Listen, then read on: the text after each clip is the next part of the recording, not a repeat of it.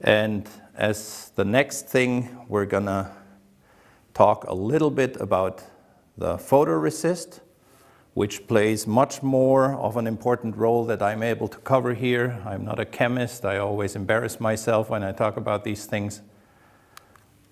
And I won't say much.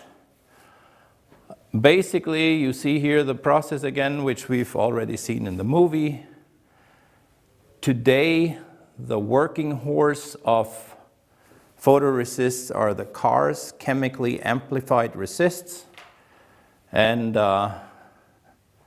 if you like, you can spend some time trying to decipher those chemical equations here.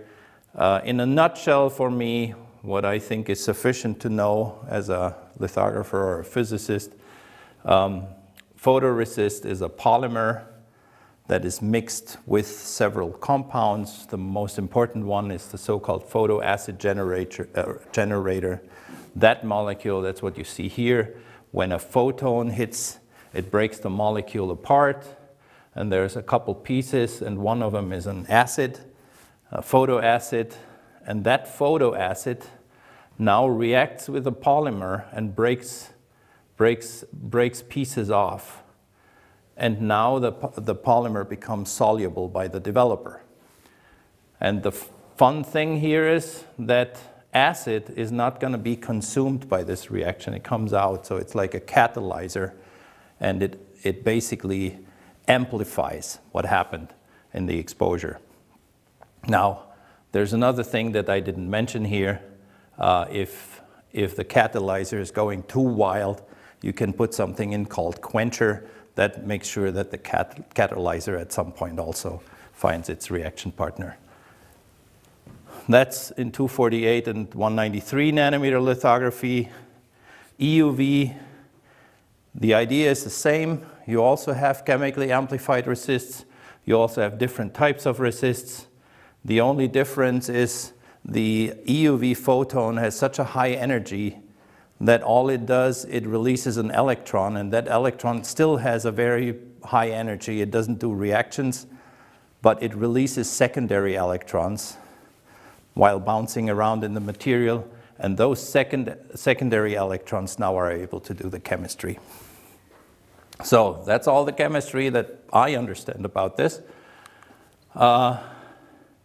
One thing that, to my understanding, is much more important to understand why the resist is so important. When you have an image of an object, so what you see here is through focus, the intensity distribution, and you can see, of course, you're coming from out of focus, the image is not sharp, and then eventually somewhere you have a sharp image, but that image is not really sharp. It's kind of like a sine wave. And once you're exposed it, the photoresist looks nice, crisp, and sharp. So how can that happen? How does this turn into something like this? So we need to understand what happens when the resist is being exposed by different amounts of lights. And so when you take a photoresist that has a certain thickness, so in a film, for instance, that thickness determines the transparency of that film. If you have no light, it remains after development. If you have some light, a little bit of the thickness is chewed away by the development process. More light, even more gets chewed away, and so on. So if you now plot the thickness of this remaining photoresist as a function of dose, you get what the resist people call a contrast curve. And in the days when our camera lenses still had films, that's what films would do. That would be a photographic film. In lithography, you don't necessarily want this kind of contrast. What you do in lithography, they have not this linear contrast curve. They, for quite some time, know nothing. So this, again, is increasing exposure dose. They don't do anything. And then all of a sudden, it starts feeling reacted. It starts reacting to the light. The thickness gets very quickly very thin, and then so you have only a small range of dose where the thickness of the resist changes before it's fully there, and after that it's fully gone. So, and this is the key how these resist profiles get sharp. So you can show it here. This is the aerial image intensity. I flipped it 90 degrees. That's how my aerial image looks like. That's my resist contrast curve.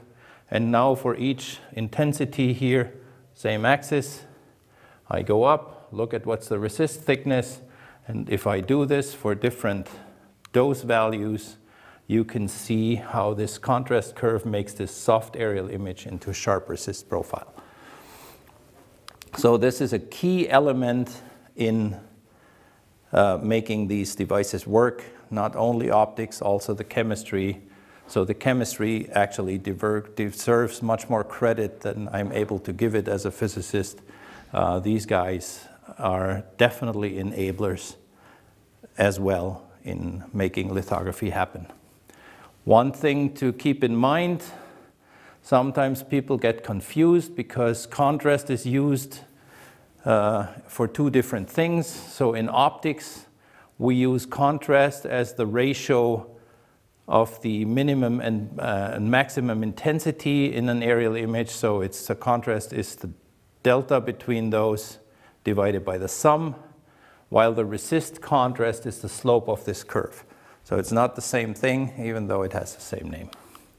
So in summary, Moore's law, despite sometimes being declared dead, it will continue. It's healthy and alive. It will continue for many years to come to make better devices, more memory, and faster chips, and more transistors per area.